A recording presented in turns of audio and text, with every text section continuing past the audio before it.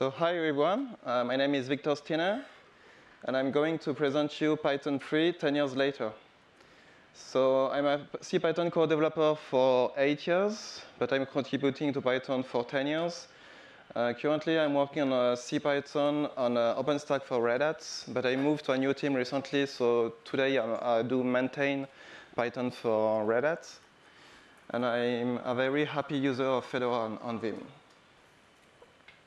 I decided to organize my talk in 4 parts, the 4 seasons. So let's start with autumn. So the start of Python 3 was a project called Python 3000.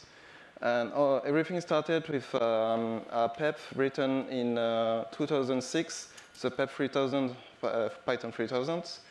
And the thing is that at this time, more and more people started to complain about things called Python warts, which are design issue of Python 2.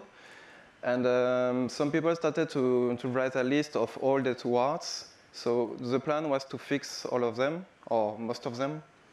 To give you some example, in Python 2, you have 2 different types for integers. You have the long integer and small integer. And depending on the operation, depending on the input type, you may get a small or large or long integer. So if you would like to test the type of a variable to check if it's an integer, you have to check for both types. And if you're new in Python, it could be very surprising to have 2 different types for the same thing. And something else is that we added a new class in Python 2 during the development on Python 2. To, for example, add properties. And the issue with the new class is that if you use new features like properties on all class, it doesn't work as expected. And again, it's a little bit confusing that depending if you inherit from object or not, you get an old or new class. So the idea was to move to the new class and just remove the old one. For the division, when you divide 2 integers in Python, you get an integer in Python 2. And when you are new to Python, or when you use a calculator, you expect that you get a floating point number. For example, divide 1 by 2, you get 0 in Python 2. And it's maybe not the expected results. So we wanted to change that to always return a float, especially because in Python 2, you already have a dedicated operator, which is integer division. Instead of a single slash, it's a double slash to always get an integer. For Unicode, I would say that if your application is using Unicode everywhere, like for inputs, for outputs, if all the text is proceed as in Unicode, everything is fine. If all your inputs are bytes, all the outputs are bytes, you have bytes everywhere, everything is fine. But if you have both Unicode and bytes, you will get a hard time because it works in most cases, but as soon as you write a name with a non-ASCII character, like a letter with a diacritic in French, you get a Unicode error, and it can be very painful to fix all your application to make sure that you are using Unicode everywhere. So we also wanted to change that in Python 3.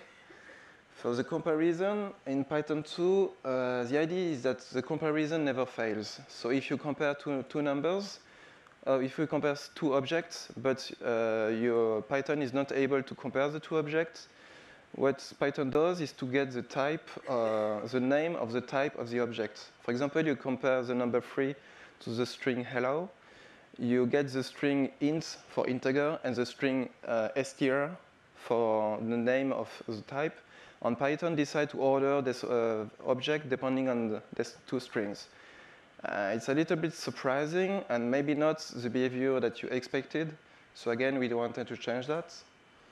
And last but not least, in Python 2, all imports are relative by default. So if you use the same name that the module in the standard library, like the sys module or the OS module, you may get your own code instead of the module from the standard library. So it can be very surprising, and you can get a lot of issues depending how you run your application. So again, we wanted to change that to use the import absolute by default. To limit the risk, to not break everything, from the very beginning of Python 3, the idea was to only fix acknowledged words, to not fix everything, but very a short list of things. We also had a community process to decide what to change, which means that we have a list of PEPs with numbers starting with 3,000. And we didn't want to re-implement the interpreter from scratch. The interpreter is a CPython, which is written in the C language. And if you write a new implementation, maybe what you can get is to get a very subtle behavior changes between Python 2 and Python 3. And the idea was to limit the number of changes, to really make sure that we get the best backward compatibility. And from the very beginning of Python 3, we already had a deadline for the end of life for Python 2 to warn all of your users to make sure that everybody's aware that we are moving on and it's time to move to the new Python. And finally, in 2008, the Holy Grail, Python 3, we got it. And the first migration plan was very, very simple. Python 3 comes with an application called 2 to 3 to port your whole code base at once to Python 2, from Python 2 to Python 3. And by doing that, it's very easy because it's a single step and you're done. Maybe if I'm still here to discuss about the migration from Python 2 to Python 3, maybe it didn't go as expected. Because there are many reasons why it doesn't work as smooth as expected. And one of the issues is that when Python 3 has been released on Linux, you didn't get Python 3 from the first day. We had to wait 1 up to 2 years to get a Python 3 in Linux. So if you remove the Python 2 supports, you drop all your user base, if your user base is in Linux. So for the maintainer of modules, using 2 to 3 was a no-go because we just don't want to lose our users.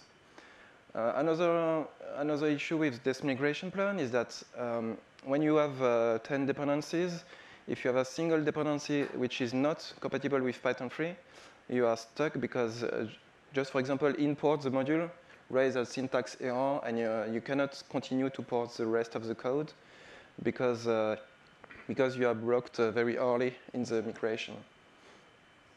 And the last point is that we didn't expect that, but in fact, many people were using Python 2, and we were not aware that so many people depend on the Python 2 and use it in production.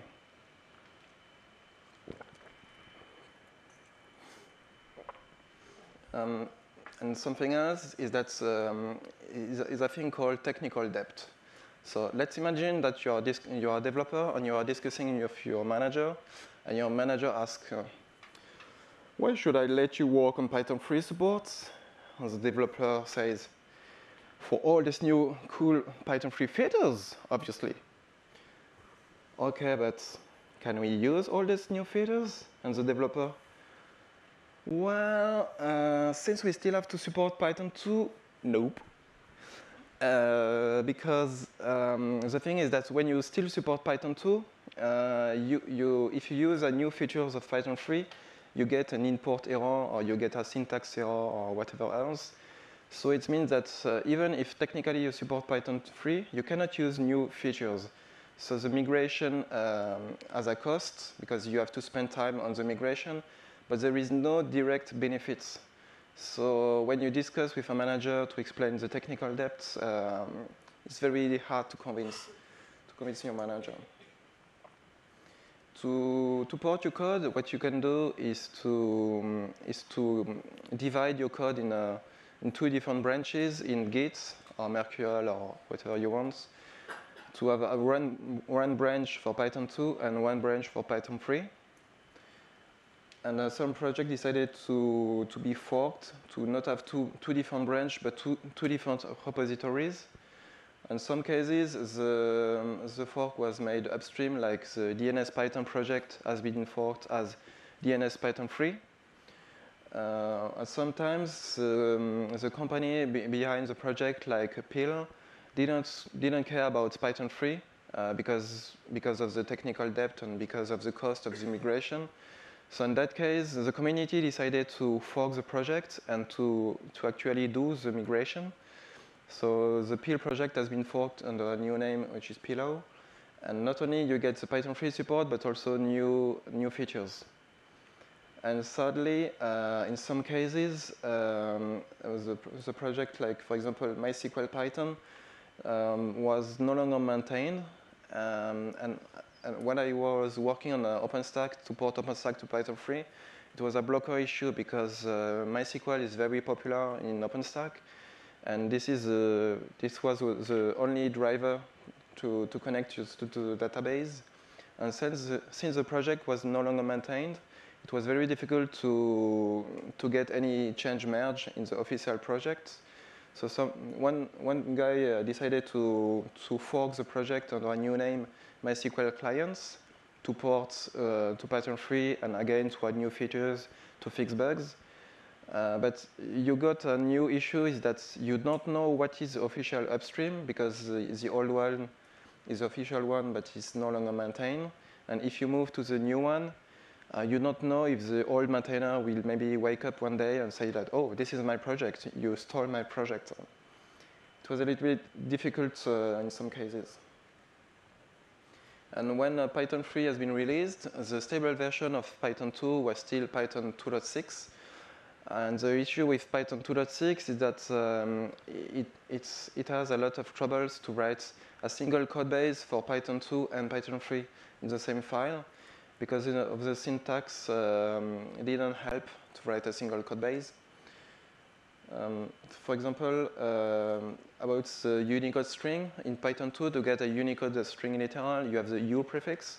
But if you use this U prefix in Python 3.0, you get a syntax error because we decided that it doesn't make sense in Python 3 to have a prefix because by default everything is Unicode, so you don't have to add any prefix, it's obvious.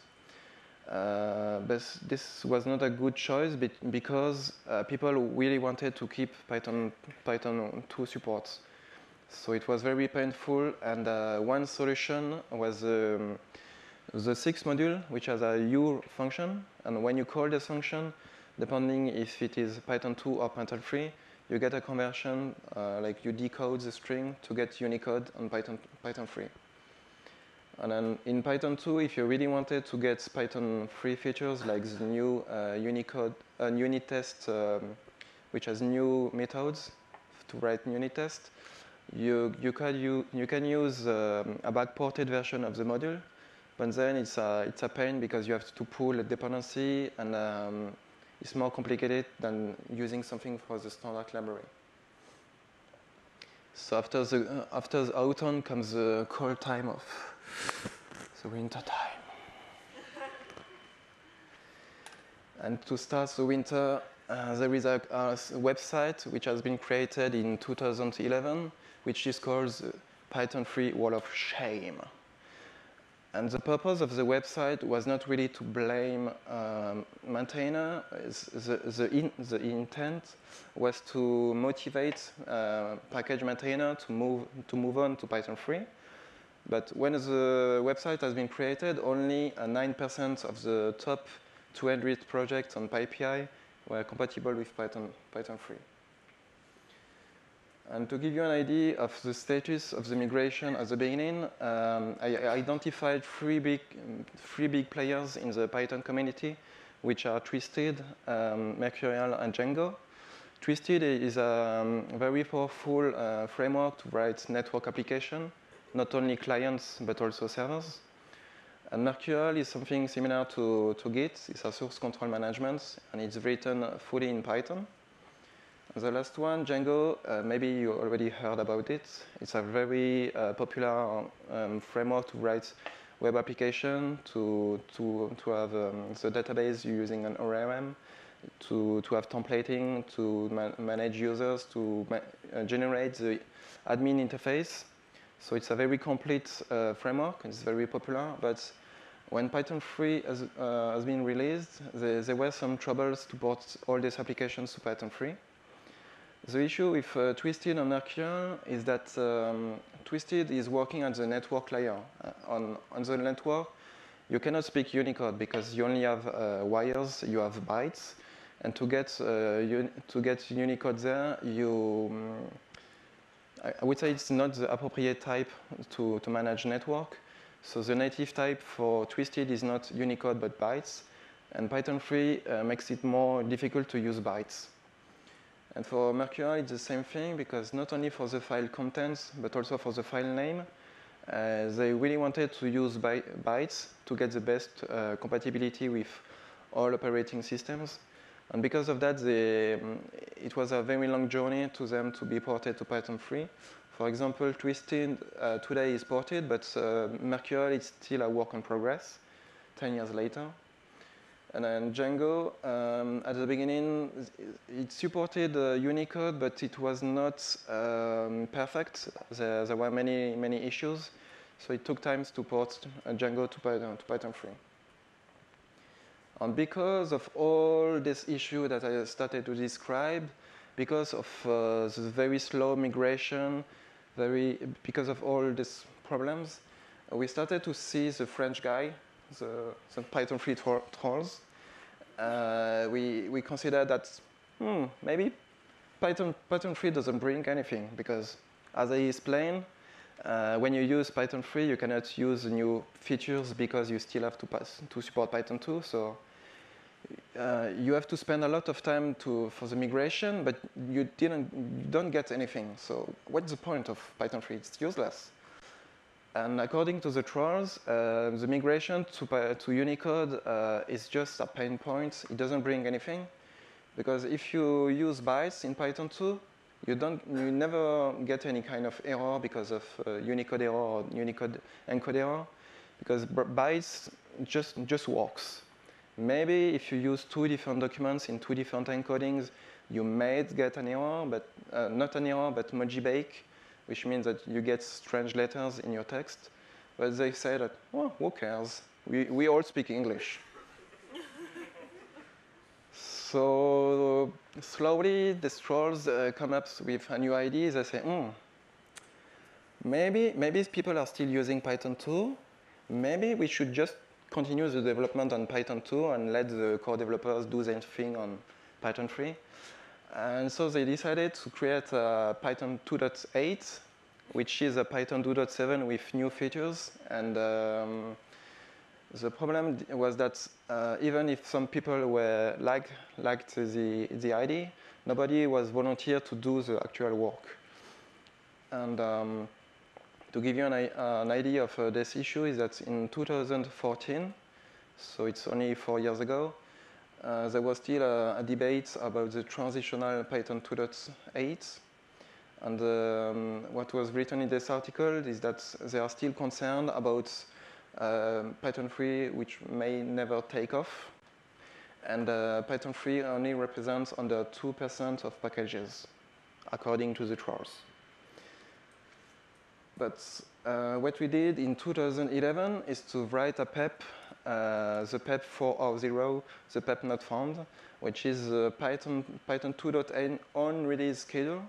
It's a document to explain that, no, we are not going to continue the development in Python 2. We have very good reason to move on, and it's a document to make it very obvious for everyone. And if you look at the numbers differently, in 2013, in fact, 80% of the 50 top projects on PyPI were already compatible with Python 3. So it was not 2%, but 80, it's different. And in 2014, at the PyCon US, Guido van Rossum gave a keynote, And he took a very, very good, wise decision, is that we decided to extend the support of Python 2 by 5 years. It means that instead of having a usual support of 5 years, we get a very long support of 10 years. And the idea was to send a message to all our Python 2 users to say that, okay, we know that you have good reason to not migrate right now. It took time to migrate the dependency. It took time to write new tools.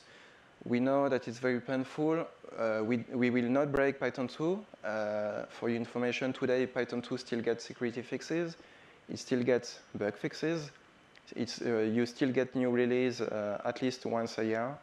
So we still support Python 2. We don't force you to move right now. There is no intent to break Python 2 on purpose. So the deadline is now in 2 years. So after the cold winter comes the fresh air of the spring with flowers and new plants. It's a new start. And the good news is that we fixed our first issue in Python. Do you know what is the first issue in Python? The first issue was that when you had to install a dependency, the newcomer came on IRC on a mailing list and asked, how can I install a dependency? And the answer was, oh, just install setup tools. Okay, but how can I install setup tools? So you had to go to a specific website, download a Python script, install the Python script, and maybe you need a system administrator permission to install the script. So it was very painful to explain how to install your first dependency. And the good news is that in 2011, pip 1.0 has been released. And in Python 3.7.9 and Python 3.4, we added something called ensure pip. So it's not pip itself, but it is the thing to bootstrap pip. It's an installer of pip. So thanks to that, now you don't have to worry about how to install pip, because it's already part of the language. You already have something to install pip for you. You don't have to take care of that. And because of ensure pip has been added to the standard library, quickly pip became the de facto installer for Python. So because of that, today you don't have to ask how to install something. Everybody knows that it's pip. And thanks to that, it's much more easier to install dependency, and it's also much more easier to have dependencies, because previously some people just didn't want to have dependency, and they decided to vendor some libraries to avoid any kind of dependency, and out of that you get some security issues, for example. And the last point is that today Linux distribution also comes with pip. Okay, so previously I said that maybe 2 to 3 was not the good approach for the migration, because you just lose all your Python 2 users. So maybe we can do something differently, is that instead of removing Python 2 support, is to add the Python 3 support. And said like that, it seems very obvious, because people know today how to do that. But you have to understand that it took a lot of time to come up to this new approach, because it took a lot of time to understand that the old approach was wrong. It also took time to write the new tools to do actually the migration. And there are very important modules like 6, for example. 6 is very useful to write a single code base for Python 2 and Python 3. And one example of this new approach is a modernized tool, which takes your Python 2 code base and adds Python 3 supports. And I also wrote a different tool which is called Sixer. This tool is written for my very own use case, which is to port OpenStack to Python 3. Because in OpenStack, it's a giant project with 2,000 developers, a lot of companies, many things, many changes are merged every day. So if you generate a giant patch, you can be sure that in a few hours you will get a conflict. So I wrote a new tool to be able to modify only a few files by doing a few specific operations. For example, using my tool, you can only add parentheses to the print statements to convert the statement to a function call, because the function calls works on Python 2 and Python 3. And by doing that, the main benefit is that instead of porting your code base at once, in fact, you can do it step by step. And by doing that, you can validate that at each step, everything is fine. You can run tests to check that there is no regression. And it's much easier to review these changes because they are much shorter. So thanks to this approach, it was much more easier to port big applications. If you are a very big company, maybe you get other issues because your code base is really large. In this case, maybe you need a different approach. For example, for very old legacy code, what you can do is to first add new tests, because nobody wants to get regression just because of Python 3. So the idea is that first you write tests to make sure that you don't regress. And another approach tested by Dropbox is that they are working on type hinting, type annotation, and using the typing module, which is new in Python 3.5, I think. You can standardize the way to annotate the type for function parameters and for the result type. And by doing that, you can use a tool called MyPy, which is a static analyzer to make sure that you pass the correct type to a function. And by doing that, they expect that the migration to Python 3 would be much more easier. And to make the transition easier, we have also made changes in both sides of Python. For example, in Python 3.3, we reintroduced the euro prefix for string. And thanks to that, you can use the prefix in Python 2 and Python 3 to get a single code base with Unicode strings. In 3.5, we added the bytes formatting operator, bytes %args. This is very useful for Mercurial and Twisted, because they manipulate a lot of bytes, and the bytes operator is more efficient than taking bytes, convert to Unicode, and encode back to bytes. And on the Python 2 side, what we did is also to add new warnings. The idea of warning is that you take your application, you enable the warning, and once you get a warning, you know that, oh, maybe you should have a look at this part of the code, and you can start to fix some issues which are warnings about future backward incompatible changes.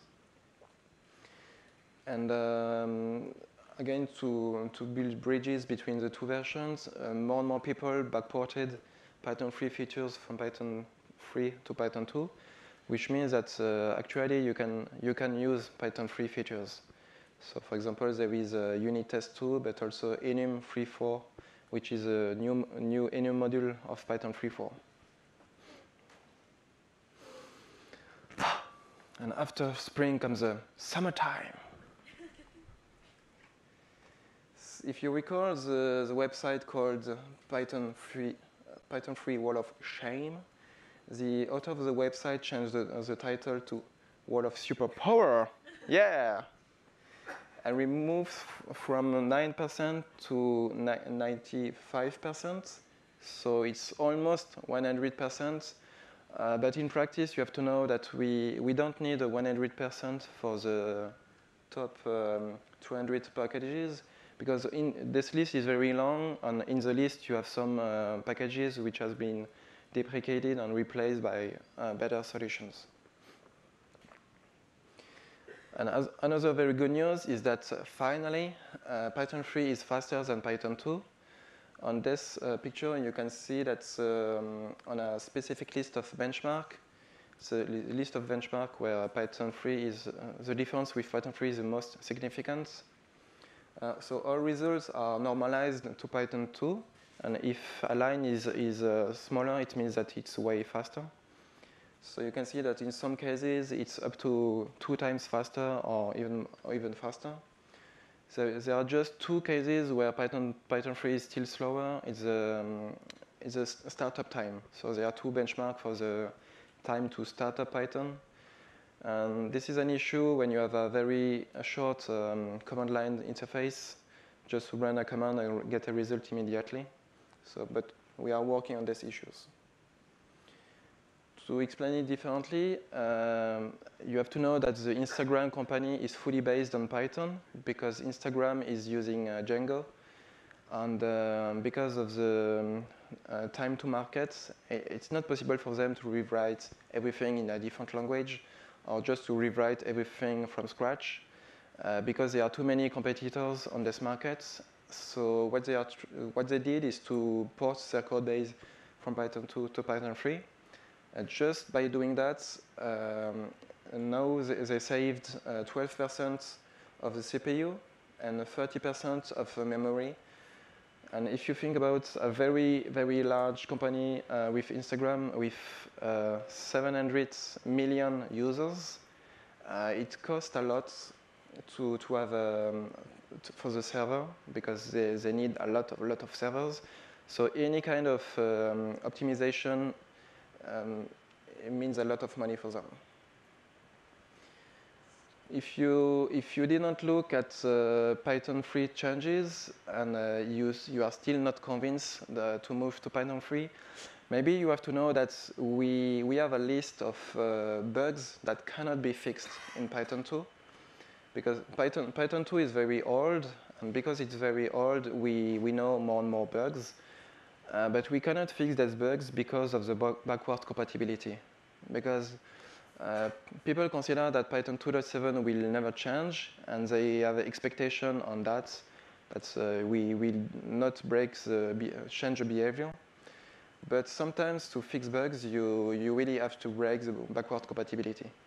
For example, if you think about Unicode, technically we can do a lot of things in Python 2.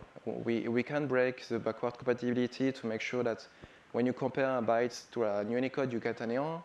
But if you do that, you can be sure that many users will complain because it will just break all applications written in Python 2. Another issue is that for the dictionary type in Python 2, we are using an hash function because it's an array with an hash function to implement the dictionary. And if you inject specific strings, you get the worst case complexity, which means that Python becomes very, very slow. And this is a security issue if you have a web application, because an attacker is able to crash your server, to abuse your CPU. And we fixed the issue in Python 2, but the fix cannot be enabled by default because it changed the order of elements in a dictionary. So if you really want to make sure that you are secure, you have to opt in for the new fix. To give you another example, the subprocess module to spawn subprocess, it is not thread safe. So maybe you did not notice because everything is fine, but maybe one day during the night you will get this bug and you will have a bad time because it's very difficult to work around this issue. You need to put a lock on the function, and if you have a big code base, it can take a lot of time to fix the issue everywhere. And there are even more complex issues like the recursive lock in Python 2 is not signal safe. So imagine that you spawn a child process. When the child process completes, you get a signal to notify that the child process completes. And this signal, if it comes at the wrong time, can make your recursive lock inconsistent. So bad thing will happen. And you cannot control when it happens. It's very difficult to reproduce this kind of bug because you don't control the execution time of the child process, so you may get the signal early or late. And last but not least, the clocks in Python 2 are not monotonic. If you see the previous talk about the time zone, You also see that you have the winter time and summer time in many countries. And even in some countries, you get 4 changes per year. And because of the change, the clock moves in one direction or another by 1 hour. And in some cases, it can crash your application because the application doesn't understand why the clock is moving backward or forward. And to fix this issue, you need a monotonic clock, but we were not able to fix that issue in Python 2. But the good news is that we fixed everything. So just use to Python 3 and you're good. For example, I added a monotonic clock in 3.3. And one more complex changes is that file descriptor. File descriptor, you can imagine it's a file. By default, in Python 2, when you spawn a child process, you will inherit all open files. It means that if you open a list of passwords in the master process and you spawn a new application, you will be able to access the password files, and you may not expect this behavior. And it was very difficult to convince other core developers that it's not a good idea because this change breaks the backward compatibility, and you may know that we care a lot about the backward compatibility.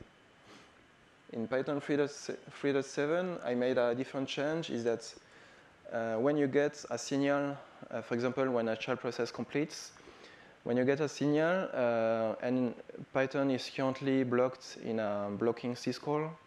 So it's, for example, you read data on the disk, and the disk doesn't have the data in cache, so you have to wait for the hardware. In this case, if you get a signal, the syscall is interrupted. You get interrupted error. And in this case, you may get an error, and you have to handle it in your application.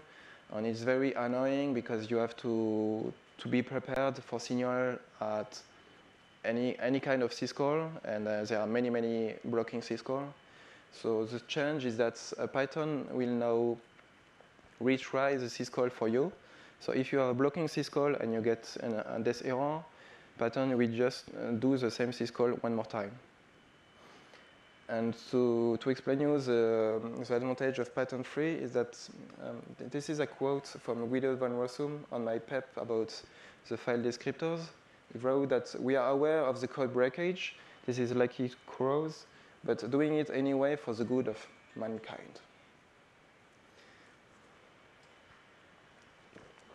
And if you are still stuck at Python 2 and you still need reason to move to Python 3, you have to know that in the standard library, we got not less than 21 new modules. And just to name a few, there is async.io, enum, passlib, unittest.mock, and many others. So it means that you don't have to install them, as they are already part of Python. And it's very useful to develop new applications. It reduces the number of dependency, and there are some tools, for example, to debug Python, which are very useful. So not only the Python has new features in the standard library, but the Python language itself also evolved. For example, one popular feature of Python 3.6 is called fstring. It's a new way to format string, and in my opinion, it's just the best way to format string because it's very short, it's very obvious, and it's very difficult to make mistakes. For example, you can just name a variable, and the variable is replaced by its value. But you can also call a method on an object, like call the title method to convert the first letter to an uppercase. You can even do any kind of Python expression. So you can do a lot of things, and not only you can use it for prints, but also for any kind of string. For asynchronous programming, we added a lot of things for Python 3 coroutines. The first change was to add a yield from, which is something to delegate generator. This means that you have one generator and you pass through all values to a different generators. And the first version of async.io used yield from, but it was a little bit surprising to use it. So in Python 3.5, we added 2 new keywords, async to mark that one function is asynchronous, and await is a keyword to say that, oh, I am waiting for something. And by doing that, it's much more obvious when you read the sentence in English that it makes sense. Not only about async IO, you also have something called asynchronous generators. So you can now use the yield keywords inside async def. So this is, for example, very useful if you think about a database. You would like to provide a generator to iterate on each line of a database, but you don't know if the caller is going to use all lines. Because, for example, if you have 1 million of rows, you don't want to send it as a list because it will use too much memory. But using the yield, you are able to, for example, fetch 10 values and iterate on these values, and after that, fetch 10 more values. So you can implement very efficient strategy for database. And the async for can be used for an asynchronous list comprehension, or you can also use async inside list comprehensions. It's not only about async IO, there are other very useful Python 3 features in the long syntax. I really like the first one, which is a keyword only. So imagine that you have an existing module, and it's very stable, but you need to add something to pass a new argument. But if you add positional arguments, maybe a user of your library on the old version will pass the argument and get an error. So the idea is that using a keyword only, you have to specify the name of the parameter to write keyword only equal the value. And the print statement became a function. So here is an example where you can use keywords, but they are not keyword only, but it gives you an idea of the syntax. And I also like the print function because today you can use it in a lambda function, for example. And I really prefer the new syntax. For the star, previously you was able to use a star when you define a function to write star arguments to get an arbitrary number of arguments. But now you can also use, when you assign a variable, to say, for example, one star tail, and the tail gets the rest of the list, the tail of the list. And another thing is that now you can use a star inside a list, but also a double star inside a dictionary to say that you update the dictionary with another dictionary, like you concatenate 2 different dictionaries. And something very trivial but very, very useful for the readability of your application is that today you can add an underscore in your literal numbers. This is very useful for the readability because if you get 9 zeros or 6 zeros, it's very difficult to read this number to see quickly if it's 1 million, 10 million, or 1 billion. You can also annotate the type of variable using colon and the name of the type, like x colon int. For the context manager, you can specify multiple context manager on a single line. This is very useful. As I said previously, there is a bytes formatter to format a byte string. And something very useful if you use the NumPy, it's a dot operator, the at operator. It's used for matrix multiplication. In NumPy, currently the name is numpy.dot. But the issue with numpy.dot is the way that you pass arguments. It's more difficult to read the expression. Using an if-fix operator, it's much more obvious how you write your formula. Okay, so we saw that Python 3 is much more powerful. We saw that we have tooling to migrate your code very easily to Python 3. So now the question becomes, is it time to bury Python 2, to just delete it? The good news is that we already started to remove Python 2. For example, if you install a recent version of Fedora since 3 years, or if you install the latest version of Ubuntu, like Ubuntu since last year, there is no Python 2 in the base system. This means that you install the full system. There is no Python binary. There is no Python 2 binary. But obviously, if you install an old application which depends on Python 2, like, for example, Mercurial or GIMP, the plugins written in Python, you pull the Python 2 dependency. But at least you are able to get a base system with everything in pure Python 2. About the timeline for the removal of Python 2 in project, there is a website called Python 3 Statements. It's a timeline of 20 or more projects with the first support of Python 3 in the project, the deprecation of Python 2, and the removal of Python 2 support. And you already have Python 3 only applications, which are Django 2 and IPython 6, which are Python 3 only. And I think that Python 2 was a big achievement for the Python community because Django is a very popular module. It's very complete. It has a lot of features. And if something like Django is able to move on to Python 3, it means that any of you is able to move to Python 3. And there is also a pythonclock.org, which is a countdown until 2020, the 1st of July, which is the end of life for Python 2. So I'm working for Red Hat, so the question is also about Red Hat Enterprise Linux. You have to know that even if you use Red Hat 6 or Red Hat 7, you can already get Python 3 using something called software collections.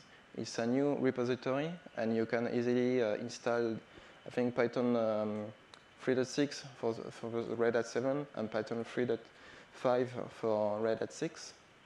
So it's already in the available. And you also get supports. The support is a little bit shorter than the operating system, but it's between 3 years and 5 years. And the very good news is also that in the latest version of Red Hat Enterprise Linux, so the version 3.7, we announced that Python 2 is now deprecated. So if you need a reason to motivate your manager, you can say that even Red Hat started to deprecate Python 2. And the very good news is that the next version of the Red Hat Enterprise Linux will be Python 3 only, no Python 2. And one open question to finish is that we saw that we spent a lot of time on porting all the application. It was very painful for the community. It took a lot of time and energy to write single code base for both versions. So maybe we can imagine new approach to add new features to Python. For example, if you look at the JavaScript approach, what they did is that there are two projects called Babel and Polyfill, and using this project, you are able to use the new version of JavaScript even on very old browsers. And by doing that, JavaScript is able to evolve very quickly, much more faster than Python. By evolving, I mean that you can use the new features. You don't have to wait until all browsers around the world move to the latest version of JavaScript. And I suggest you to see the talk of Daniel Espoti at PyCon Italy. He describes the evolution of or stagnation of programming languages, and he compared Python to JavaScript.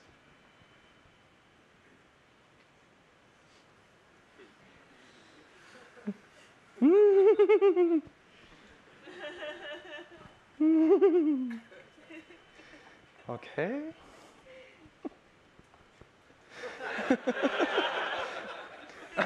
Okay, so seriously about Python 4. I know that many of you are joking about Python 4 and expect that Python 4 will be the new Python 3 to break the word again, but I think that everybody understood that Python 3 was not well prepared. Maybe for the next version of Python 4, we will do it very differently. I mean that my expectation for the Python 4 is that it will be as any release of Python 3, which means that we follow the same deprecation process. We don't remove features just for fun. We will not break the compatibility for free.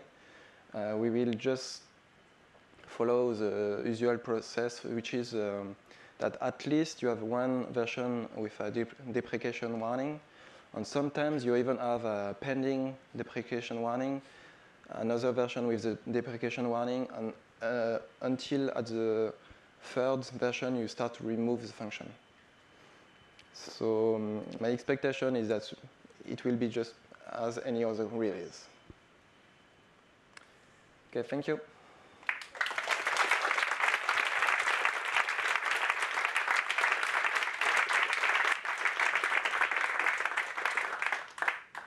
So we can do maybe one quick question. There is a question there. Okay. Thank you for that talk. I was going to ask a boring question about process IDs and sub-process module, but I'll switch to a more interesting one. How do you yourself and the rest of the core team, along with the PSF, kind of work to get this kind of through? Because you're all not in the same place, it's not in the same company. How do you decide these maybe contentious type decisions to like go a certain way or do a certain thing? I'd be interested to know kind of what's the process for getting Python out there, the thing that we all use every day. So your question is about how we take decision in Python to accept a feature or not? So for JavaScript decisions. So I've noticed the ES6 is starting to look a lot like Python with the imports, and Python now with the F string looks like ES6. So kind of how's that process kind of started to work? What I like in Python is that compared to Java, the Java world, for example, everything is open to everyone. There is a Python IDs mailing list when you can propose IDs to get a first feedback. And once the ID is mature enough, it moves to Python dev, where we get a second discussion. And it seems like anyone is able to propose IDs. And if the ID is good enough, you may decide to implement it yourself or find someone else. And I don't think that Python is owned by any companies. I think that it's more a community process, and I don't recall that one company forced to get one specific issues. And as I said, it's really, for me, it's a power of the Python community to be open and not to restrict. You don't have to subscribe or pay money to propose new IDs. And for the decision itself, again, it's driven by the community. Maybe some of you have heard about a new operator, which is colon equal, the PEP 77572. It's a new assignment operator. I think that we got something like 800 emails about stats. So we got a lot of discussion, and this is an example where the community stand up to say that I don't like this feature and we don't want to get it. So I think that the process works pretty well. And another aspect of the decision is also that we have the BDF file in Python with Guido van Rossum. And we also have a very strict rules about the consistency of the language. And I think that one of the key responsibility of Guido is to make sure that the whole language remains consistent. So if it's not Pythonic, it will not go into Python. Okay, thanks everyone. So last round of applause for Victor. Thank you.